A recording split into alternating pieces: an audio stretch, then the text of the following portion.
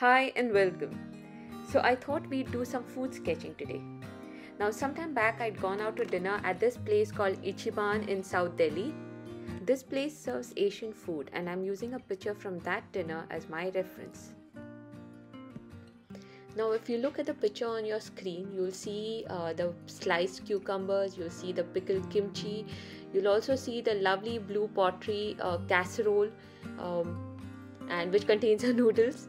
And now I'm not going to draw the entire picture as it is. I may decide to drop some elements. For example, I don't want to include the napkin. I may also include some elements if I feel that is how that is what will look good on my paper, on my page layout. So let's see how it goes. These are the materials I'll be using. Now I'll leave a list of the materials in the description box below, but if you have any questions, do get back. Let's get started. Now sometimes I like to do the initial sketch in pencil because this helps me figure out the placement of the objects. Once I'm happy with how it looks, I go in with the pen. I'm using a Pigma Micron pen here, but really you can use any fine liner you like. Just make sure it's waterproof. Using broken lines to do your drawing, dots and dashes in some instances just adds to the charm. You can show textural elements by dots and dashes with maybe the rim of the plate or the inside the curvature of the spoon, something like that. When you're drawing, look at the mass, look at the shapes of the objects, especially complex objects. For instance, here I'm going to draw the kimchi, so I'm trying to figure out how the whole mass looks like. I draw one piece and then I just do the other pieces adjoining them. It doesn't matter if they look slightly different. What is essential is that you're capturing the essence of the picture.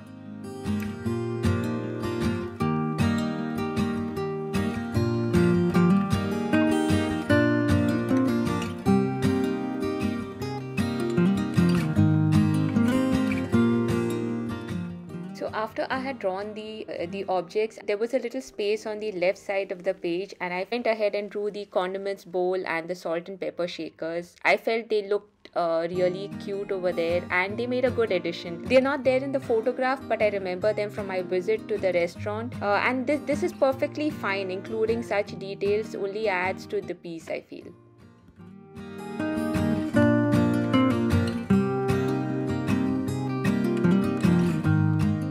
When I am painting food, I'm almost always sketching from a photograph. I think it's because I just don't have the patience to paint my food first and then eat it. I want to eat my food hot. Is it the same with you? Well, anyway, we all have our preferences. So then I draw a border to frame off my sketch.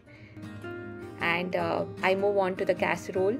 I am so in love with this casserole. I think that was one of the reasons why I like this picture a lot. So there's a lot of design on the casserole, and I will try to capture the essence of it, but not draw it all in detail. This gives it a more loose, better feeling than if I were to draw everything in minute detail. Next, I move on to coloring. I'm using round brushes 6 and 2 and a small mop brush. My watercolors are from Sakura Koi, the set of 24 colors. So I have a little bit of color on my palette already, and I really don't like wasting colors. So I begin with using those colors up. I go on to do the cucumbers first. If you feel it is too bright, the colors are too bright, you can tone it down with mixing an earth color. Or in green, the cucumbers are green, so I mix it with a little bit of red or reddish brown from what is there in the palette. This will tone it down since it's a complementary color. I highly recommend keeping the color swatches of your particular watercolor set for ready reference. I'm using a very diluted wash of raw sienna for the plates and a mix of ultramarine blue and crimson for the spoons.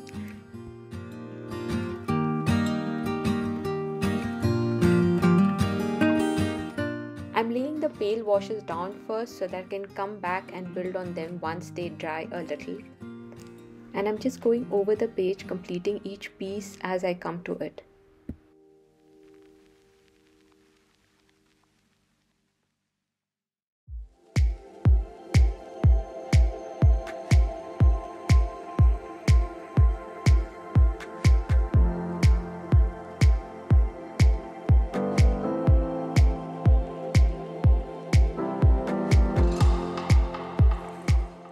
For the placemat, I mix a little bit of Quin Rose, a very diluted mix in the existing mixture of raw sienna to get a very toned down color.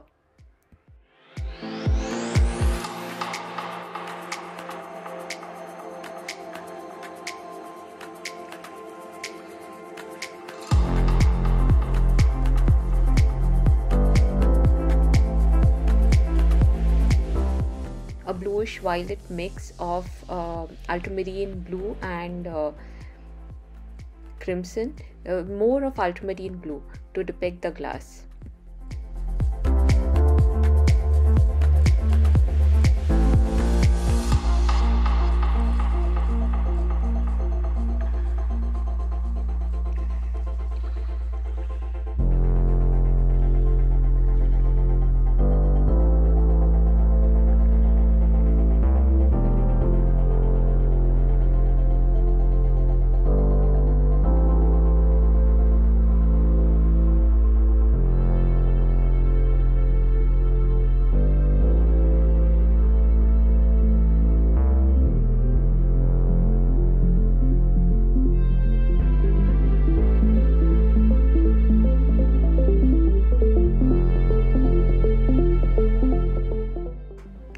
Using burnt sienna here for the wooden tray. Now this is a curved object, so wherever I will see the curved shape and some shadows, I will drop in some dark umber, some burnt umber. This helps to give a three-dimensional look to the object. Don't be afraid of going in a little dark. Sometimes you will realize that watercolor dries a lot lighter. Now when I was putting together this video, I realized that the initial painting of the blue casserole unfortunately did not get captured because of technical reasons, but I will explain here how I did it. It's a curved object just like the wooden tray, and hence the same principles of depicting light and shadow can be applied here as well. For the casserole, go in with a pale wash of cobalt blue, leaving some spaces, specks of white for the design, for the white design in the reference picture. Now the right side of the casserole, which is the shadow side, will be a little darker, so drop in a little bit of ultramarine blue into the cobalt blue mix. I had painted the kimchi in a very pale yellow wash earlier. Use a mix of cad yellow and orange for the darker colored portions. Drop in some red to depict the chili in this marinade. With a very watered down version of this, use light strokes to depict the texture on the cabbage.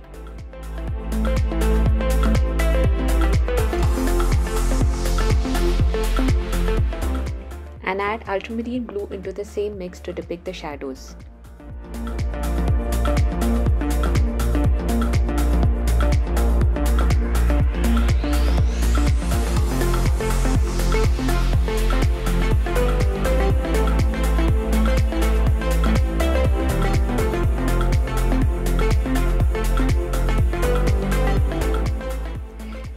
When painting your shadows, you can always decide to either make them more exaggerated and artistic, or you can make them very subtle. So if you want to make them subtle, you can just go in with a very watered down version of Payne's Grey.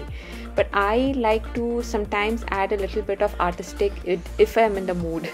I like to make them a little artistic and a little exaggerated. So I will then mix in a little bit of a violetish mix, ultramarine blue and crimson. If it's too bright, you can tone it down with burnt sienna or burnt umber.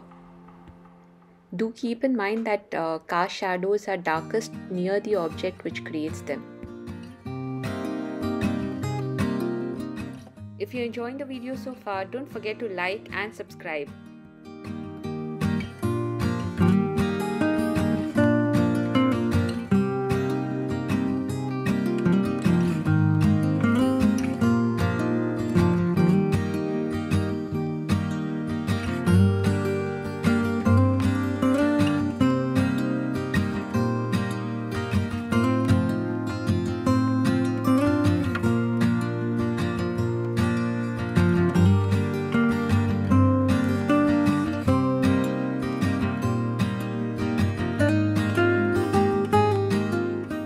Now I'm painting the handle of the casserole and making it a little dark. Now since this is a glossy ceramic object with the light shining on it, there will be several highlights, so we need to take that into account. For example, the portion of the handle which juts out will catch the will have a highlight, so leave that part unpainted. And if by chance you have accidentally painted that, you can always go in with a thirsty brush and lift some of the color off. I will also use the same color mix to deepen the side of the casserole, which is the shadow side, and as well as the portions under the edges, because they will have a little bit of a shadow there as well. Similarly, on the lid of the casserole, be sure to paint around the white designs. Don't be very specific in detailing out the design. Something loose makes the whole picture look much more appealing. Now I'm just adding an extra layer of the shadow mix in certain portions where I feel it's required to make it pop a little.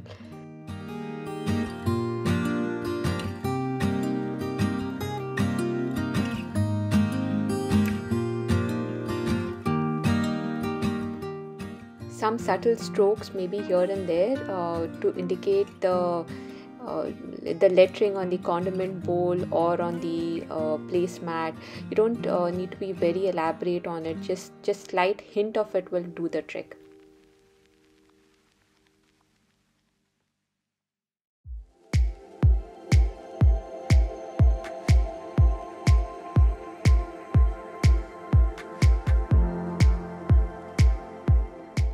I felt the kimchi would do with a little more color, so I'm using the same yellowish orange mix with red to give light strokes here and there to deepen the color. Now this is a wet on dry technique. It is called glazing. Glazing is a very handy technique in watercolor. It helps to build up the intensity of your painting layer by layer, and it's really useful in bringing out the contrast and making the painting pop. Now I'm doing the same thing with the cucumbers, adding and dropping in little more saturated color to bring out the form. You can skip all this if your painting already has the requisite amount of color saturation. Looking around, I find that I've missed out on a few things like the shadow over here, and maybe I want to deepen up certain areas more, so I will just go ahead and do that. I hope you've enjoyed this tutorial so far. Don't forget to subscribe and let me know what you think in the comments below. The final step is to jot down the date and a few details about what you have painted.